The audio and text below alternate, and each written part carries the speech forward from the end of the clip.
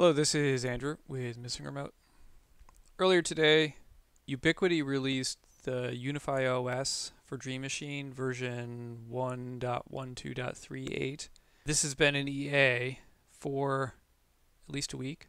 It's kind of an interesting release on a couple fronts. One is that because Ubiquiti now has mentioned that there is a 2.4.x release, I suppose it's okay to talk about it because that is in EA. It has been in EA for a significant amount of time. I don't remember exactly, like a month maybe.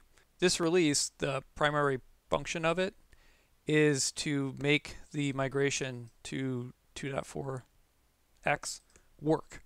And I normally you would say like work better, but no, it just works. It makes it work. Another interesting thing is that it includes a version of UniFi Network which is in early access, which means that they've released something for general availability which includes an item that you can't see what it does, and I'm not allowed to tell you what it does because it's in early access. And the last time I talked about something that was in early access, Mr. Glenn got a little bit huffy about it. I can't really tell you what's in it.